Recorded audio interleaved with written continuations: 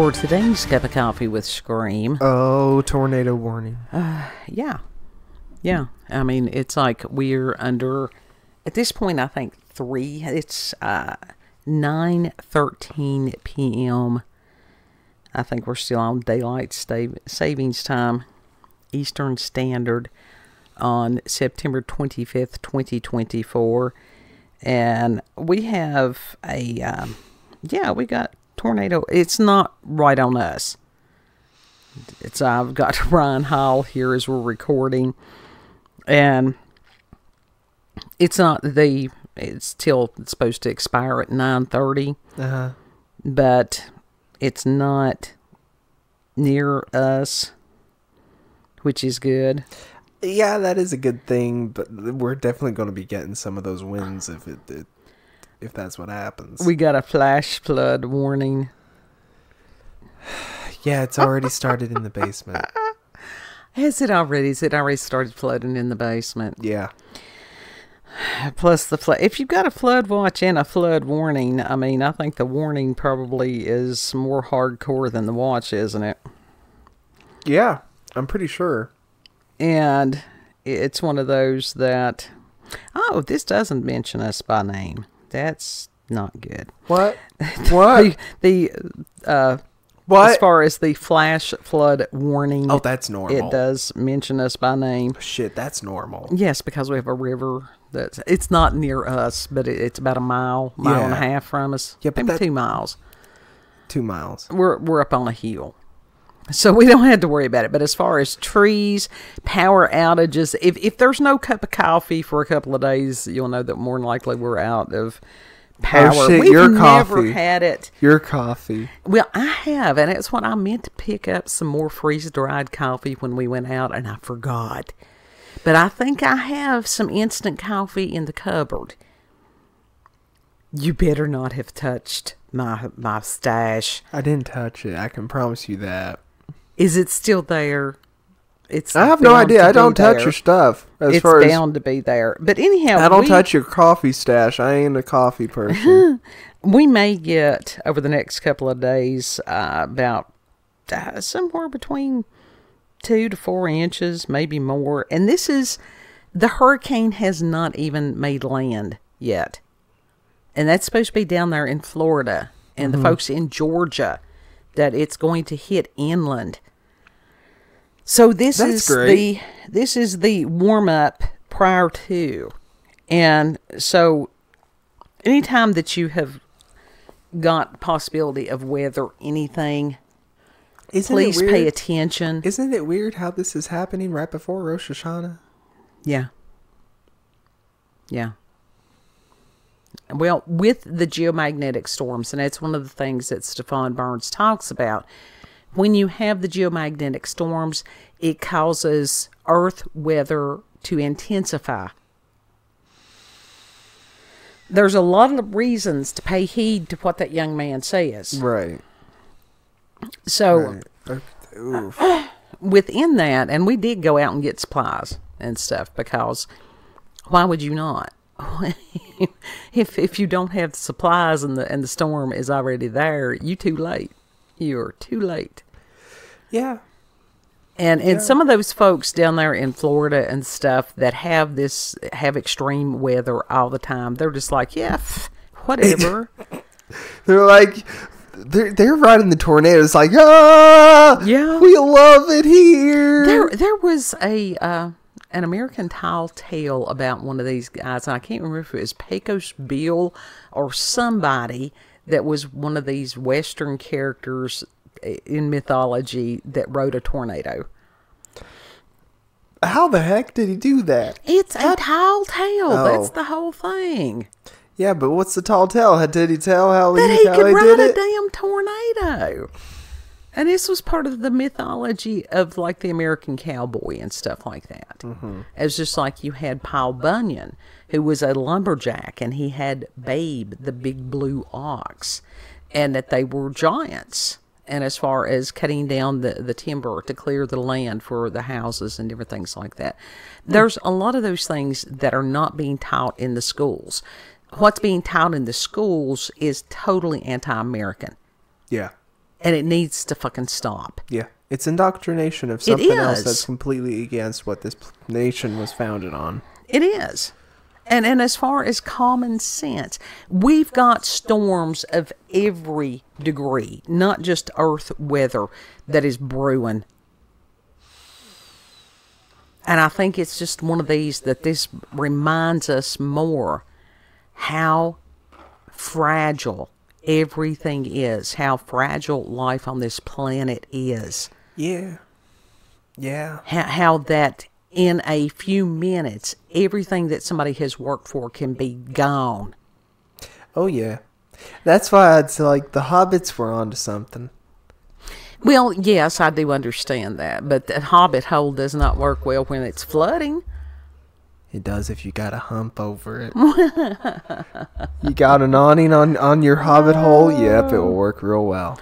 And it's funny because on some of these things that people talk about prepping, and it's like, these are things, there's certain, if you want to call it prepping, supplies that everybody should have on hand all the time. Flashlights. You should have a battery-powered radio, and or they've got these solar radios now. We've got one that you can hand crank. Yeah. That it has shortwave on it. I get a good one because some of those cheap ones they're a pain in the ass. It also has like a weather alert system on it. Mm-hmm. Different things like that. As far as walkie-talkies, I think you have walkie-talkie. A handheld ham radio, don't you? Somewhere. Well, now that's on you because I try to get my shit together. I do. Have candles, have lighting sources, have food that does not need some kind that you can just eat it out of the can or whatever, that you don't have to cook in case the electric is off. Uh-huh. All these things. And it's like to try to get those things in case. Because there's more in cases than most people understand. Most people go along blissfully ignorant, thinking that everything is going to be the same always. Mm-hmm. And that's foolishness. You know, it would be great to live in this fantasy where everything is perfect all the time. That is not life on this planet.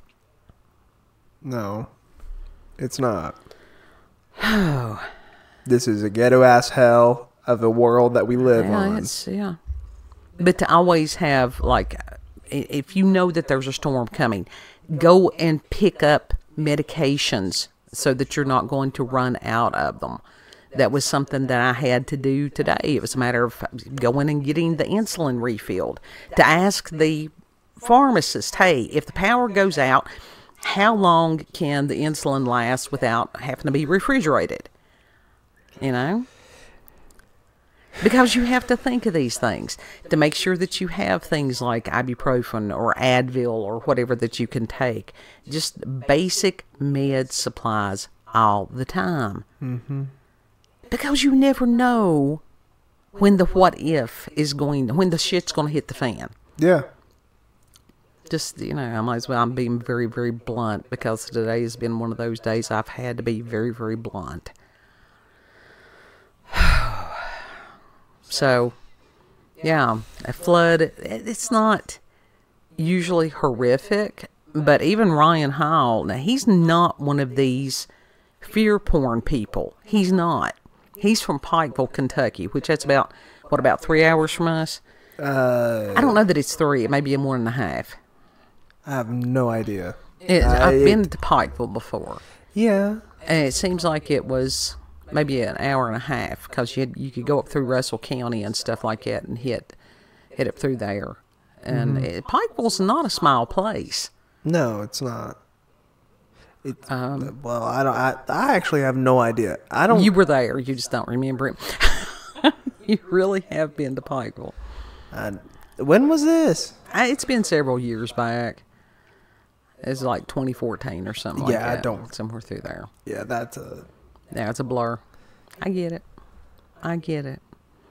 But any of y'all, and please, if you're not in the eye of the storm or in the path of the storm, please pray for those who are.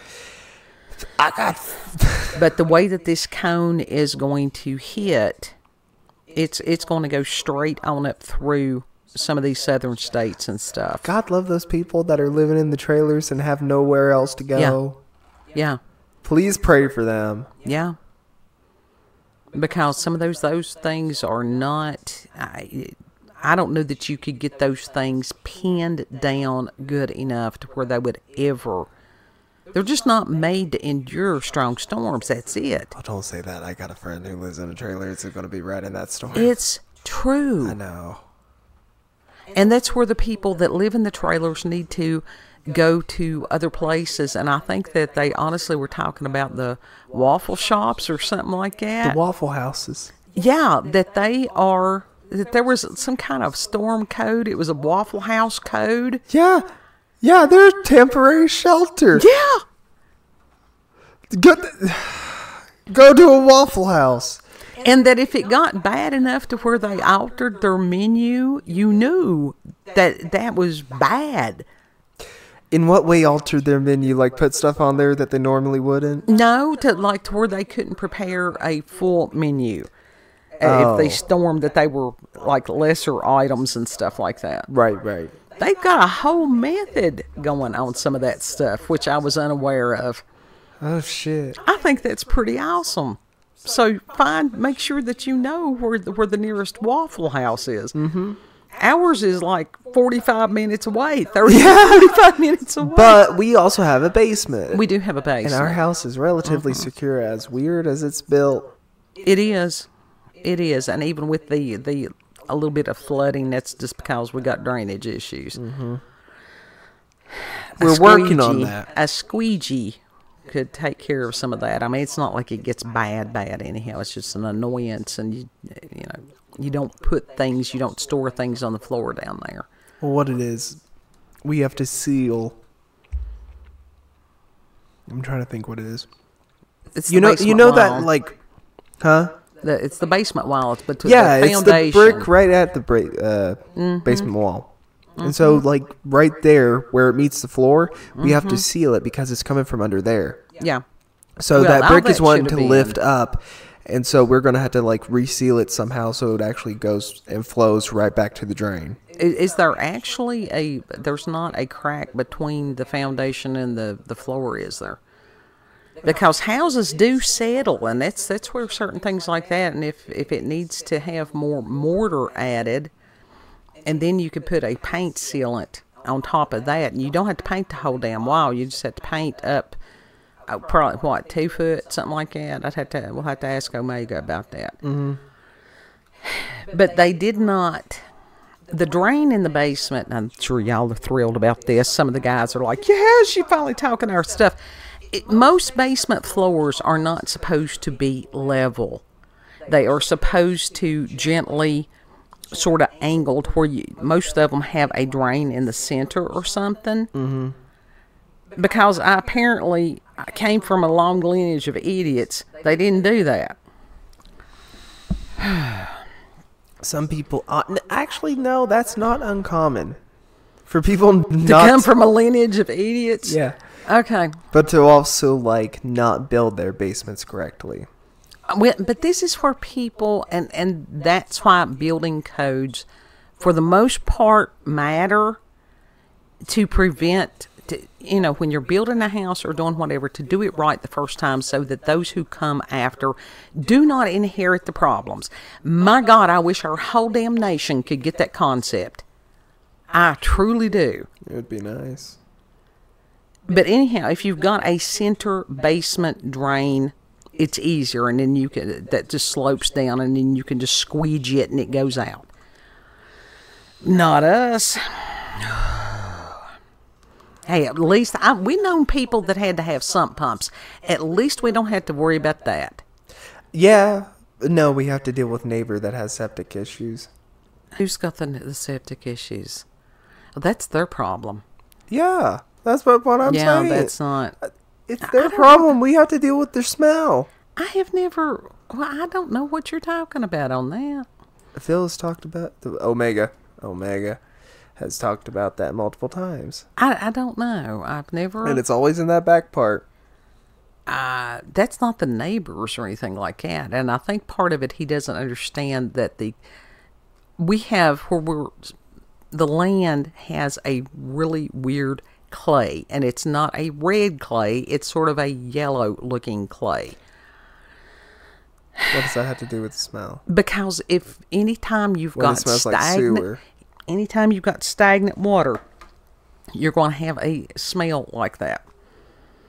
So that's true.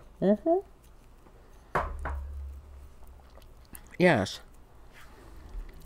And this comes from knowledge of growing up watching This Old House.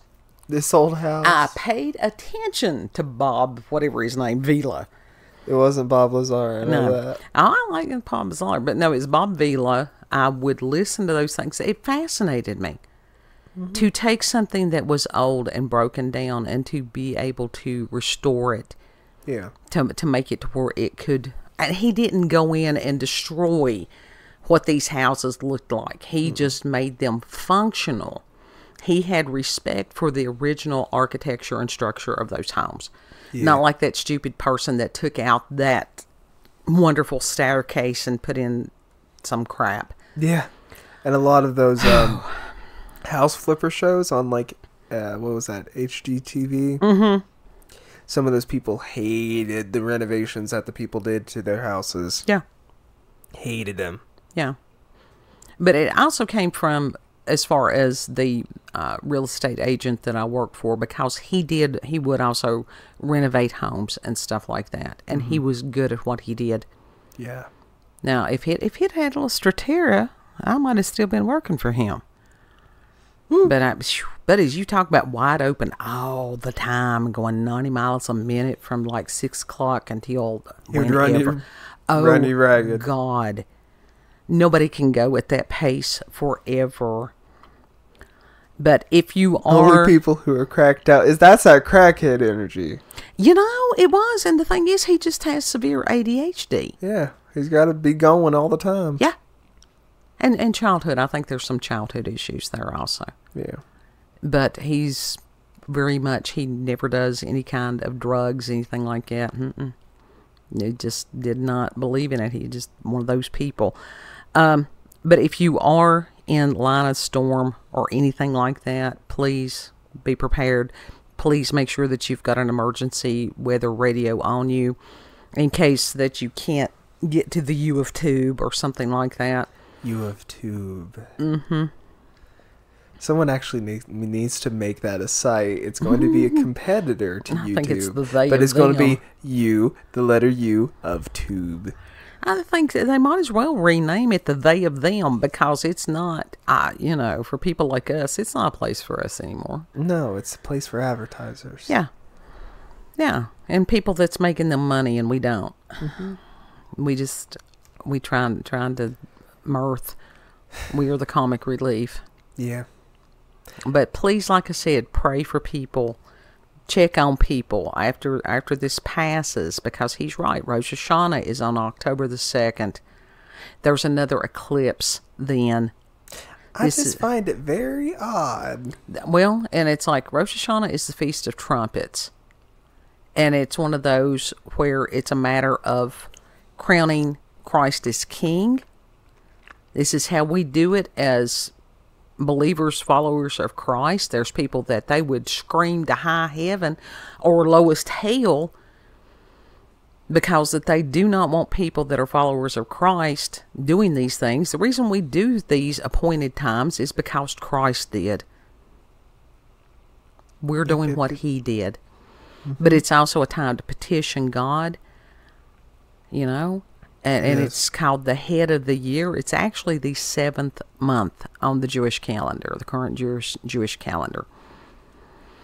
And like I said, we've got there's a comet coming in. There's the possibility that there's a star out there that's going to go like supernova or some shit like that. Like I said, check with Stefan Burns. He can tell you all these things. But there's storms coming in a variety of ways. And this is why prayer has never been more important. Yeah. Yeah. It has been a scary-ass time. Uh-huh. It truly, truly has. And it was fun because there's in Northern Virginia, the Virginia state line effectively stops at Roanoke. And because it's a different world from Roanoke on up and from Roanoke on down towards where we are. It is, I think we should just make our own state. I'm trying to get, I think his name's Tim Burchett from there in East Tennessee. He's from Knoxville. I'm like, adopt us. Because he do pretty good as far as Congress. He at least tries to do something, as opposed to the people that are doing nothing. But Ryan Hall was trying. He had mispronounced Appomattox. We need one big island. That would be enough to make about maybe 5. That could happen. Maybe 5. Let me tell you something. Towns, 5 cities. If those mines that is in the tiny town near us ever collapse, we could have would be an island. We could have lakefront property. Legit. For real. I'm not joking. Everybody has known that. Everybody who lives here understands the volatility of these things. Yeah, I mean, we could be swallowed up at any moment. No, because where we are, the mines are not. That's true. They could be swallowed up at any moment. That's what I always told you as far as living out there in that town. Hell no. Most people have got enough sense. Yeah. We're 5 miles out. Yep. And people are going to go, my God, she has gone full-blown Appalachian speak. Yes, I have. What's wrong with that? It's when I get really tired and really stressed, the accent is thicker. Well, why hide it? Because I like people to try to enunciate to where I can be semi-understood. It's called exposure therapy. You get used to it, and then you start to understand it. It's true. And the thing is that there are people that are still in some of these little hollers in southwestern Virginia, in the Appalachian Mountains, that their accent is much thicker than mine. Yeah. So, final thoughts, kid. You never know what kind of people you're going to find in the mountains. No. But be prepared for the storms. Any kind of storms. All the storms. Make a damn hole in the hill. Yeah. Stay prayed up. Yeah. That's the main thing. Can you pray and make a hole in the hill? You can do both. Yes, absolutely. I think that we got a hill right back. You can pray and dig at the same time. Hold up. Legit. That's our property line. All the way to the top of the mountain. Mm-hmm. I could dig one. You got to realize, honey, when it rains, that stuff, that erosion, you got mudslide. You do know that, right? That's gravity. They had structures in their hobbit homes. It was not just this is staying up by the grace of God and a prayer and one lit candle in the furthest room with your tongue held a different way. Oh, I'd rather not be buried alive. That is not. They had structure. They had support beams. They did. Anyhow, if you've had experiences with paranormal, supernatural encounters with UFOs, aliens, cryptids, tinfoil hats, because there are people that are going, they've got the weather machines going whir. Yeah. And that may be. We don't know. But this is what is presented to us. Yeah. And emails, I just ain't even. But I will. At some point, I will. Mm-hmm. It's been a rough go. Yeah. BitChute, Rumble, YouTube. Go check her out. X, previously known as Twitter. We're Landa, COCWS. Go check her out on there. Thank you all for joining us. Have a good. Know that you are loved. Mm-hmm. Treat other people the way that you would like to be treated. Yeah. And truly pray for everybody, because everybody's in the storm right now. Not even in the eye of the storm. They in the storm. Yeah. And it's one of those that storm. God is still God all by himself. Mm-hmm. And Lord willing, we'll see you on the next cup. Yep. Bye. Bye.